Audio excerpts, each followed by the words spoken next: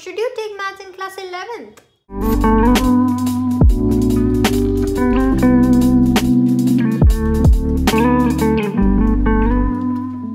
Hi guys, welcome back to my channel. For those who are new to my channel, my name is Ishita aka Thestunningmedico, and in this video I'm going to discuss whether you should or should not take maths in class 11th if you're preparing for NEET. So before we start this video, I have a few announcements to make. Since NEET results are out, Unacademy special price week is back. Get huge discounts upon enrollment. As you can see, you can enroll in NEET UG Iconic or NEET UG Plus. Use the code Thestunningmedico to unlock. Offer valid from 10th November to 17th November. Subscribe now. Another great news is Unacademy Revive for NEET 2022 aspirants. Crack this exam and get a chance to win exciting scholarships and prizes. Rank 1 to 3 get iPad, and rank 4 to 10 get Amazon vouchers. And top 100 ranks get 100% scholarships and mentorship from top educators. Practice for NEET UG 2022 by getting mentorship from top educators, covering full syllabus of NEET, getting all India rank, and getting a detailed assessment report of every test. To be held on 14th November 2 PM onwards. Use the code Thestunningmedico to enroll for free. Also, Unacademy is launching Super Achievers Batch 3 and Dream Team 2 from 10th November onwards, where you get the opportunity to learn from the finest of Unacademy. And last but not the least, Unacademy Combat, a free scholarship test held every Sunday 11 AM onwards. Attempt 28 questions in 45 minutes and get a chance to win scholarship from a pool of rupees 4 crore plus. So guys, use the code Thestunningmedico, enroll now. All the links that I've talked about are in the description box below. Make sure you go and check them out. So now let's get back to our original video. So should you take maths in class 11th or not? People think that if you're preparing for NEET, you don't need maths and that maths is an unnecessary drama or a burden. Some people think that it acts as a distraction or acts as a burden and it hampers your preparation, while some think that it actually improves your physics and it helps in your preparation. So what is the case? Let's discuss it all. So let me first tell you my story. I had taken maths in class 11 and it was one of my favorite subjects. But I always knew that I wanted to become a doctor. So it was not like I had taken up maths because I was confused about what to do. So one day I had gone to my friend's place after class 10th board exams were over, so it was like all party mode. And so one of my friend's mom asked me what stream I had taken, since everybody knows that stream is taken or stream is decided on the basis of pre-board results. So she asked me what stream I had taken and I said I had taken science. So obviously her first question was med or non-med. So I said I have taken both. My subjects are PCBM or physics, chemistry, bio and maths. I have taken it all. So then she asked me, are you confused? And I said no.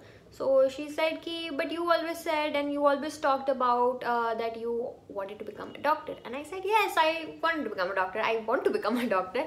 So then she asked me, okay, then why did you take maths? So I said, I took maths because I like maths and I felt that it was too soon to bid goodbye to a subject like maths and for me, because I really liked maths. So then she kind of repeated the same question in a spaced out manner, thinking that maybe I couldn't understand her question. So she said, okay beta, but why did you take maths if you want to become a doctor? So I again repeated the same, because I like maths. And then she said, but it's not going to help you in any way. And then she asked if I was planning to do engineering as well. So I said, well, I will attempt a JEE because I have taken a maths. So, but it's not because I want to give JEE, that's why I've taken maths. It was I have taken a maths, that's why I'm giving JEE. And then kind of she got a little annoyed.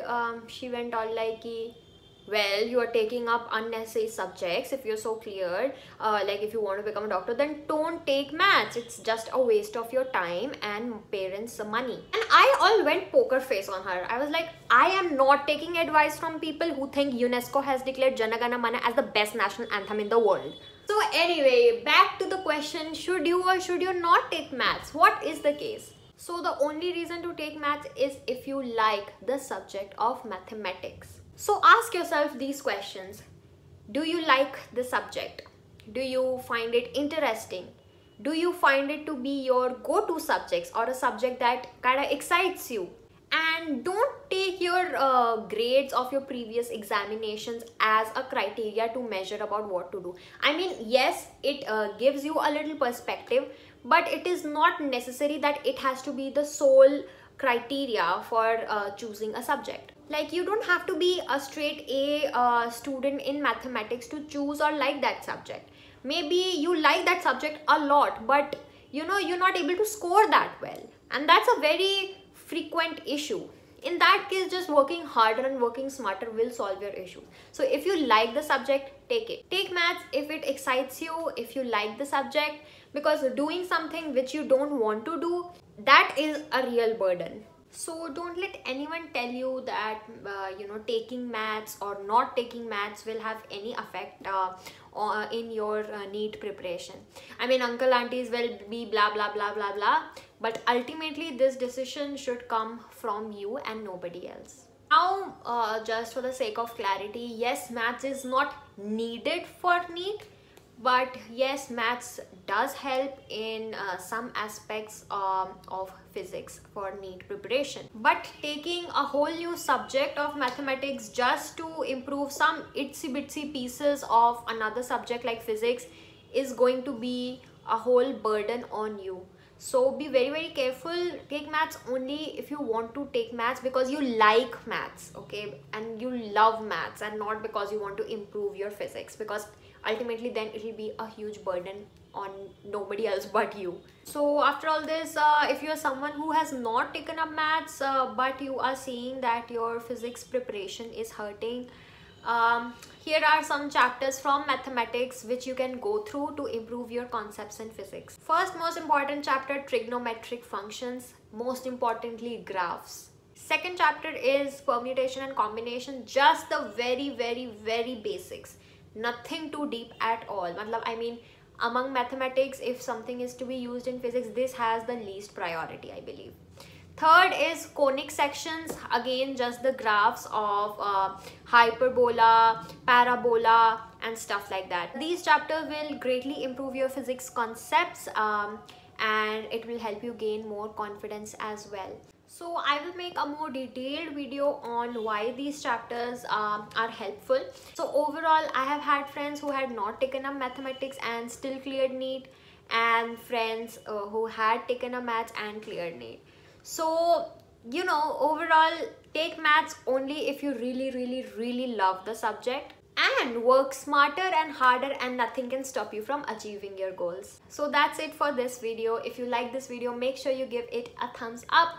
Make sure you like, comment and subscribe to my channel if you haven't already. And also don't forget to share this video with those who might need it. I will see you in the next video. Till then, bye.